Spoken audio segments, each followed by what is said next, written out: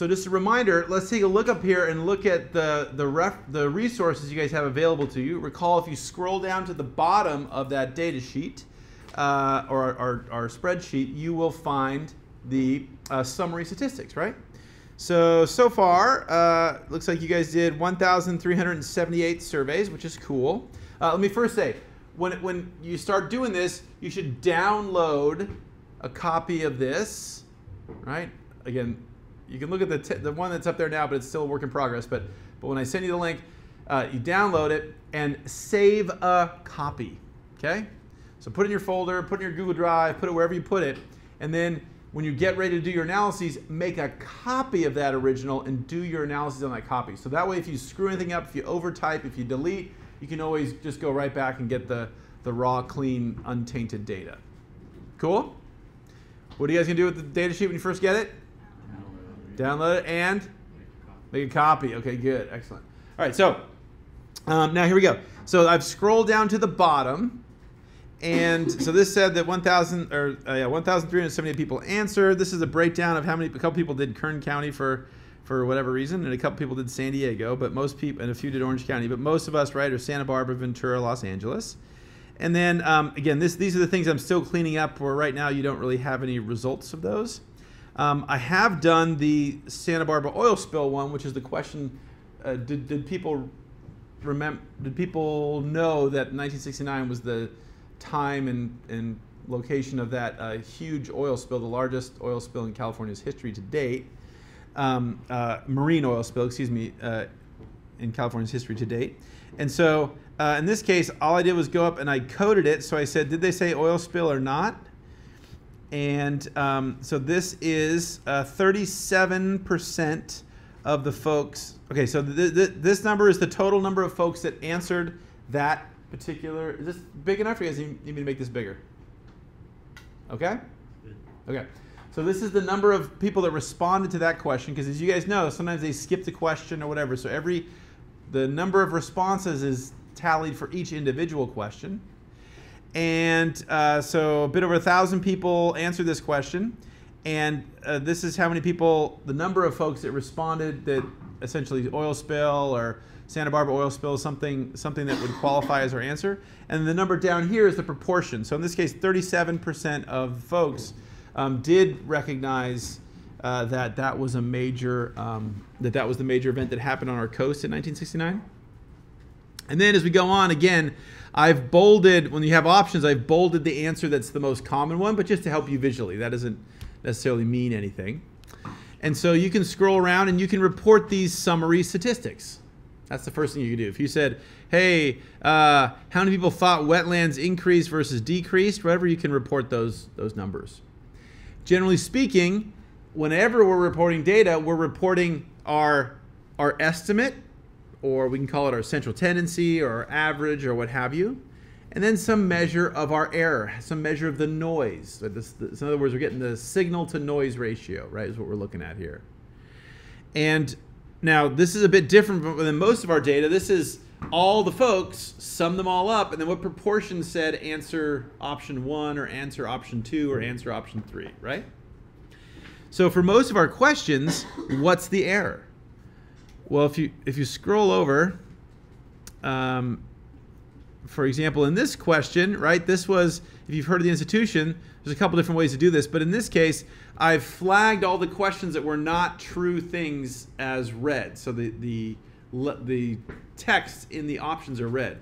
So, right, the correct answer for have you heard of this made-up named institution, or this made-up named institution, or this one, the correct answer is no. The correct answer is to not tick anything, right?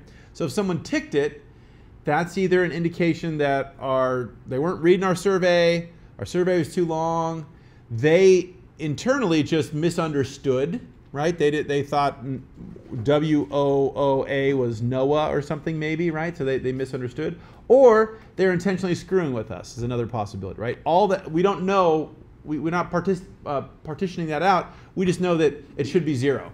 So if we have a look right here, in this case, 3% of the people clicked that one. 5% of the people clicked that one. 3% of the people clicked that one. Generally speaking, what we do is either average these error estimates, or to be really conservative, pick the largest one, so 5% in this case. It's up to you guys how you choose to do it, but you would want to report, hey, for the purpose of our survey, plus or minus 3.5% is our error rate. Does that make sense? So that's how you guys can get a measure of error, even though we're just, there's other ways to do that, but that's the simplest way. Does that make sense? Now, a couple of our questions don't fall into this basic pattern. One of which is, this guy right here. Rank the threats. Recall, this was the 1, 2, 3, 4. So this is an answer of a question. If I'm going to graph this, or if I'm going to show this in tabular form, whatever, you're going to need to, you shouldn't just say pollution ranks as 1.6, right? Because that doesn't make any sense. This is a relative measure. So it ranged from 1 to 4. It can't be any larger than 4. Can't be any larger than 1.0.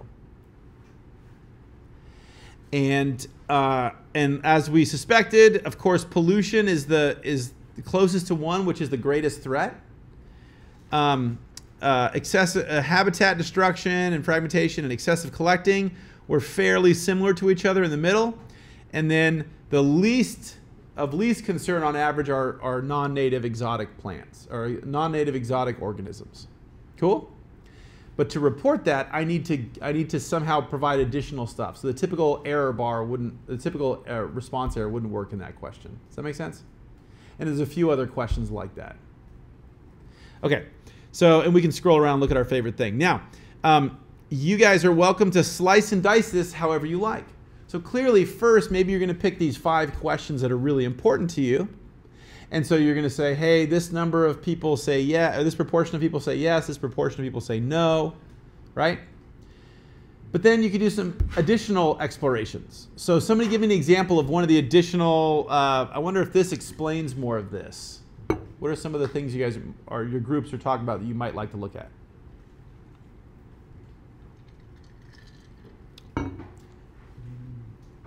Men versus women, income, some of the answers to one question, and see if that influences the feeling on another question. Have you guys talked about that yet? Okay, who wants to throw me out a question for something they're working on? 7. Oh, snap. Which one's 7? 7 is climate change a problem? Okay, cool. So in this case, if I was building this into my, by the way, thank you, Todd. Thank you for speaking up. Everybody else is lame. You guys suck, but Todd is great. Okay, there we go. That's right. That's a trigger word or something. Okay, so climate change. So you guys want to do that? Awesome. So you can simply report that 87% of the overall population that we sampled feel that climate change is a significant threat we should take seriously, right? Which was the question. Cool. Okay. Now, hey, I wonder if these something else about our data can help us understand, interpret, explain this stuff. Now, of course, you could suck this data sheet into any other analytical program you want to. SPSS, which we have on all campus computers, whatever. And you can do some cool analyses. And I would love it if you guys wanted to do that. But we don't all have those programs. We don't all have access to them at home and this and that. So I want to show you guys a quick and dirty way that you can do some sort of brute force way of breaking down the data, even if you only have access to Google Sheets or Google or Excel. Cool? So somebody tell me something that you think might explain people's support or lack of support that climate change is a significant thing. The last question, if they voted or if they approved of Trump. Ooh, if they approved of Trump. Okay, so here we go. So can everybody see this? So I'm going to show you guys how to do this. So everybody, if you guys are doing other stuff, just look down for a second so you guys can all see this. All right, so here we go.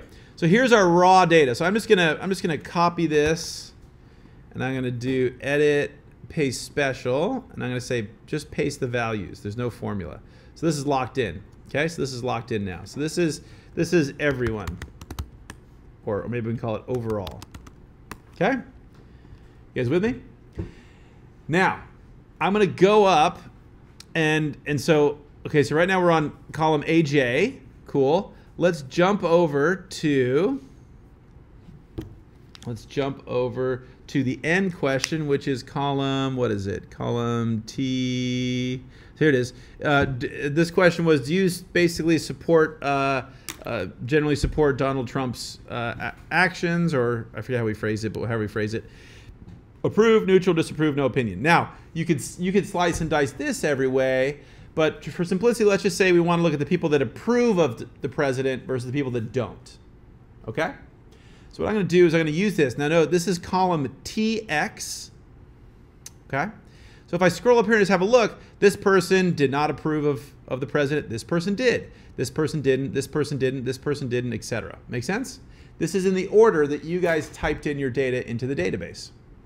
So I'm going to come up here. I'm going to select this row by clicking not on one of these cells, but by clicking on the number that indicates the row. Okay? Then I'm going to go all the way up to the top of our data set.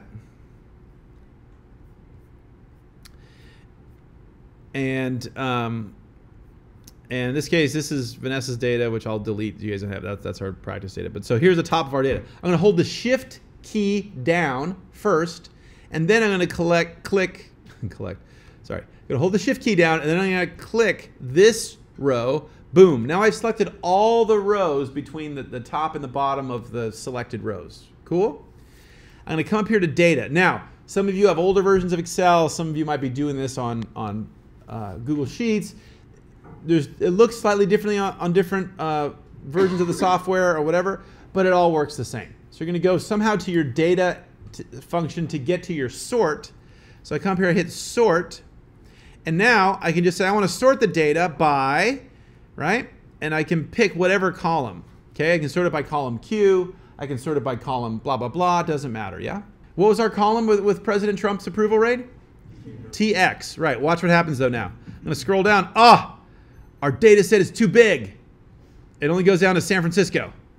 Clearly, not a President Trump supporter. Okay, so but that's fine. That's just the programmed routine of how the program handles it. I can still type in any column. So if it was QX, I could just click QX like that and I'd be good to go. In our case, just got to click that dude, scroll to where it says more columns, and I'm going to type in the column name. How I do that is type in the letter T and X, because it's column TX, put a colon, and then TX again. I'll say OK, and then magically my column shows up there. OK? And I'm just going to say OK. And now the program's thinking, but check out what's going to happen now. If I scroll over to TX, check it out. If I scroll over to TX, now it's all zeros as far as the eye can see. 0, 0, 0, 0, 0, right? In this column, 0, 0, 0, 0. And all of a sudden, boom, right here we switched. So now we've essentially we've sorted all the data. So the first chunk of data are people that did not say they approved of him. The second chunk of data are all the people that said they approved of him, right? Now, one of the reasons we have the data set up in this way that you kind of think is maybe strange is so it's easy to do this stuff now. So you don't have to spend all this time from here on out. So for example, let's go up and I'm going to select all the cells that did not approve of him, right? So that's all these cells where TX is the value 0. So I've selected 1152, and I'm going to scroll to the top, and I'm going to come up here, and I'm going to select that. Or actually, it should be, which one's, forget, that's good enough. Okay, so I'm going to say edit, or actually, we'll just do clear all. So I've just gone and I've deleted this data. Again, another good reason to have a backup of my data. But now check out what's going to happen. If I'm going to jam over to question number 7, where are we? Question number 7, and scroll to the bottom, check it out. Now it's 70%. So last time, the overall, 86% of the people thought it was a problem. The people that like what President Trump's doing, only 70%. So that's a 16% difference, right? From the overall population. So I'm going to note that. Now, I'm going to do this. Let me undo that. I'm going to undo the clear. Boom, now the data is back to the way it was. But now I'm going to delete the data that people said that they did like him, he was approved. And then I'm going to clear this. And so now if I go to question 7, so 90%. So if I select this dude, copy, edit, paste special values, president, disapprove, right? So this one was 0.7. This one was 0.19. This one was 0.07, I think. Okay? I don't know if that adds up correctly, but that's apparently, well, you guys get the idea, right? So this is saying that the difference, so that if you knew how people vote, if you knew how people's impression of the president, that tells you a significant amount, 20%, 1/5 of the population difference in terms of their support for climate change or not. So now if I was writing this question, I could say, I could talk about that. I could say, even of the folks that approve of President Trump, who is, shall we say, not a believer in climate change, even folks that support him, 70% of those people say that climate change is a significant threat we should deal with. I could do my analysis that way. Or I could say, hey, and again, with this, my error would have changed because every time I change the data, our estimate of the error. So I could have an individual plus or minus, maybe this is plus or minus 4%, maybe this is plus or minus 3%, right? I can build that in. And so without having to go to any fancy statistical program, I can start to do some of this stuff. How do men feel about this versus women? How do people older than 20 versus people that are 18, 19, and 20 feel about this issue, right? So you guys can do whatever you want. You can either look at one of these questions, one of the response to questions, or you can look at their basic demographic stuff. Maybe how close people live to the beach or anything like that. Does that make sense? So that's up to you guys. You of course can do more sophisticated analyses, but that's within everybody's wheelhouse. Everybody has everything they need to do that basic, simple analysis. Again, I've saved my raw data, so I can play around with this. If I accidentally delete too much or I go too far one way, no problem, right? I'll just go back to the raw data, copy that, make another duplicate of that, and keep going. Make sense? So all I've done is taken the data, sorted it by one of the variables, and then because our formula are across the whole sheet, by just deleting that subset of the data, the formula will automatically update to tell us the most recent output of it.